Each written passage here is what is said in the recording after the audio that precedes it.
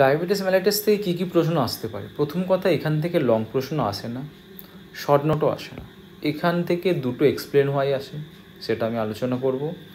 আর ভাইবার জন্য কিন্তু এই টপিকটা খুব ইম্পর্টেন্ট।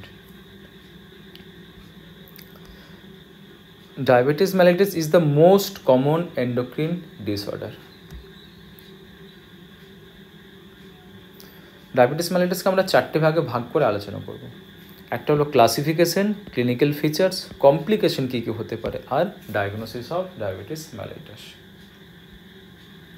ক্লাসিফিকেশন চারটে ভাগে ক্লাসিফাই করা হয়: type 1 diabetes mellitus, type 2 diabetes mellitus, other specific type of diabetes mellitus and gestational diabetes mellitus. Type 1 diabetes মেলাইটাসে আসি। এখানে কি হয় basically, this is a diagram of auto immuno distraction. তাহলে এখানে কোন সেলের অটো ইমিউনো ডিস্ট্রাকশন হয়? বিটা সেলের অটো ইমিউনো ডিস্ট্রাকশন হয়। তার ফলে কী হবে? It leads to decrease insulin, and insulin যেহেতু ডিক্রিজ হয়ে যাওয়ার কারণে এই ডায়াবেটিস মেলাইটাসটা হয়, তাই এই পেশেন্টকে যদি আমি আবার ইনসুলিন সাপ্লাই দিয়ে দিই, ডায়াবেটিস মেলাইটাস কিন্তু কিওর হয়ে যায়। সো এই জন্য এই টাইপের ডায়াবেটিস মেলাইটাসকে আবার কি বলা হয়? Insulin dependent diabetes mellitus.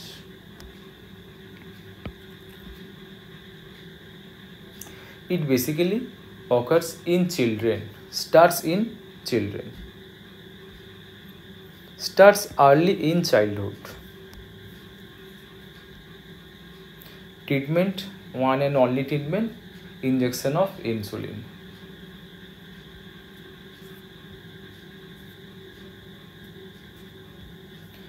Now come to type 2 diabetes mellitus, which is most common than type 1.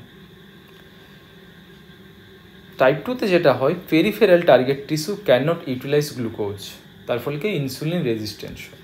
এই ডায়াগ্রামটা এর আগে দেখিয়েছি তোমাদের, ইনসুলিন মেকানিজম অফ ইনসুলিনের ডায়াগ্রাম। এখানে দেখো ইনসুলিন কি হয়, ইনসুলিন রিসেপ্টরের সাথে বাইন্ড করার পরে সেলুলার মেকানিজম হয়, দেন আলটিমেট যেটা হয়, এন্ডোজোমে যে আমার গ্লুকোজ ট্রান্সপোর্টারগুলো ছিল, সেই ট্রান্সপোর্টারগুলো এন্ডোজোম থেকে সেল মেমব্রেনে ট্রান্সপোর্ট হয়ে যায়। দেন তার ফলে কী হবে? এক্সট্রা সেলুলার থেকে ইন্টারসেলুলারলি গ্লুকোজের আপটেক হবে। এখানে কী হয় বলো তো? ইনসুলিন রেজিস্ট্যান্স হয়ে যায়, তার ফলে কী হয়? গ্লুকোজটাকে ইউটিলাইজ করতে পারে না ওই পার্টিকুলার সেল। সো ডেফিনেটলি এর ক্ষেত্রে কী হয়, আর্লি স্টেজে কিন্তু ইনসুলিনের লেভেল কিন্তু নর্মাল অর হাই থাকে। টাইপ 1 কিন্তু অপোজিট ছিল, টাইপ 1 কিন্তু ইনসুলিন লেভেল কম থাকে। But later stage of type 2 diabetes mellitus, there is a failure of beta sell function two secret adequate insulin. It generally seen age more than 40 years, common in older person. Now other specific type of diabetes mellitus. এবারে দেখো, ধরো insulin তো beta sell থেকে release হচ্ছে, ওই beta সেলে বা ধরো প্যাঙ্ক্রিয়াসে কোনো প্রবলেম হলো, তাহলে কি হতে পারে? আমার বিটা সেল ডিস্ট্রাকশন হতে পারে, বা বিটা সেল থেকে ইনসুলিন সিক্রেশন কম হতে পারে। কোন কোন কন্ডিশনে হতে পারে? ধরো প্যাঙ্ক্রিয়াটাইটিস হয়েছে, অর নিওপ্লাজম হয়েছে প্যাঙ্ক্রিয়াসে, তাহলে কি হতে পারে? আমার ইনসুলিনের প্রোডাকশন কম হতে পারে। So it leads to diabetes mellitus, আর এগুলোকে বলা হয় আদার specific type of diabetes mellitus. এরপর আরেকটা জিনিস, অনেক সময় এক্সামিনার তোমাদের প্রশ্ন করে যে মোদির নাম শুনেছো? তুমি ভাবছো মোদি, হ্যাঁ মোদির নাম তো শুনেছো, তোমার মাথায় তখন একটাই জিনিস আসছে মোদি, কিন্তু এই মোদির সাথে ওই মোদির কোনো সম্পর্ক নেই। এই মোদি হলো maturity onset diabetes of the young. কি হয় এখানে? Inherited genetic defect in beta sell function. Modi 6 টাইপের হতে পারে, type 1 two type 6, and most common is type 3। Just তোমাদের ভাইবার জন্য এইটুকু জানলেই চলবে মোডি সম্বন্ধে।